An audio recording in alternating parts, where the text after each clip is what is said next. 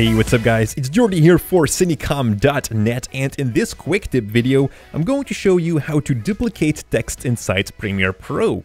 We had this question very often from the people that were using Simple Titles, our designer pack, and how they could use one template multiple times. But let me start by just showing how it actually works on one simple title, and then I'm going to show you how it works with Simple Titles. So I've got a title right here, and I'm going to drag that into my timeline. It says sweet text, because it also looks very sweet. Now what I'm going to do is I'm going to copy this and paste this to another place on my timeline. I'm going to change the text of this.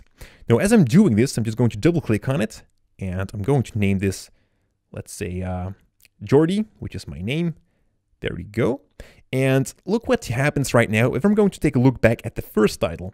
Also, the source of that text has been changed.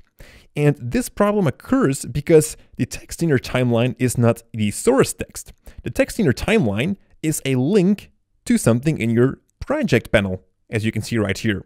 So this title right here links to these two titles. This here is the source. So in order to have the same text twice, we actually need to duplicate that inside the project panel instead of the timeline. But this wouldn't be a quick tip video if there wouldn't be any workaround to it. So here's how you can do that. I'm going to delete that second one as it doesn't represent anything actually. I'm going to select the first title, and what I'm going to do now is hold down the Alt key on your keyboard, and this works for both Mac and Windows users. Then just drag your title to a different location, but keep holding down that Alt key. Let's go, and look what happens inside your project panel. It actually makes a duplication, a copy of the source text. And when I'm going to change the second title right now, so let's just name this back Sweet Text. Close that. You can now see that our second text is named Sweet Text, and the other one still holds Jordy, because this one here links to title number one. You can also see that right here in the title. And the other one here also holds the name Copy, links to the copy.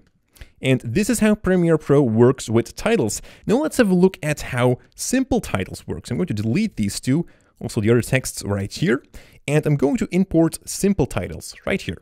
Drag that into your project panel. By the way, if you don't know what Simple Titles is, then definitely check out our website where you can download Simple Titles for free. These are 10 title templates. So they are right here, and I'm just going to drag in, let's say, simple title number 4 into my timeline. So it says enter your text right here.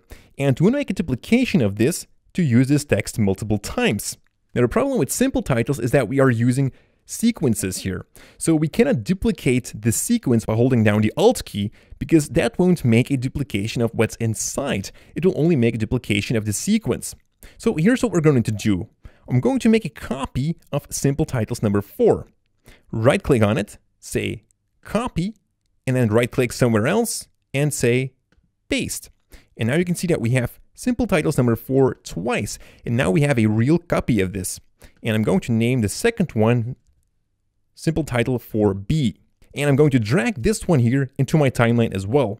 So what we have now are two individual sequences, but there's a problem. Both of these sequences hold the same source. When I'm going to double click on any of these, you will see that the text in here is 4.1 text. And if I'm going to double click on the other one, which I've just copied, you will see that we have the same source text in it. So it will still not work. But since that we have two sequences right now, we can change something in one without having an effect on it on the other one. So what I'm going to do in Simple Titles 4B is actually select this text, only the source text, the rest of the animation is all cool. So I'm just going to leave that. Select only the text, and these are these two. Hold down your Alt key and drag them to a layer above. And then you can just delete the original one. And now you can see that we have a copy of this text. So I'm going to double click on it. Change the text in here. Jordy is awesome. Close that. Now there is a problem because we've got both of these, the animation in and the animation out. We've got both a copy of that. So we will also have to change the text in both of them, the animation in and the animation out, which still holds enter your text here. Now this is something that you didn't have to do with the original files, and that's because when I'm going back to my original simple title 4, you will see that text number 4 here you will see that these two texts are going to the same source. So once you change this one, the animation out will also be changed automatically.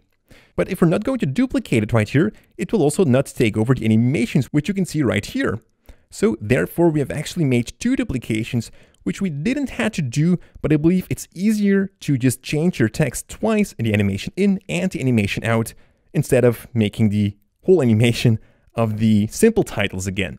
So also here, just double click on it and change the text. Make sure it's the same text now.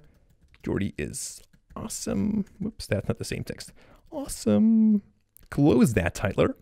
Now just head back to your main sequence, and now you will see that we have enter your text here, and we've got one that says Jordy is awesome. So this is how you can duplicate the templates of simple titles. And you can keep going on, just copy and paste these sequences, name them 4C, 4D, etc., and then change the source text by actually duplicating it with the Alt-Drag technique inside your project panel. Thank you so much for watching, and if you have any questions, then definitely pop them in the comments below.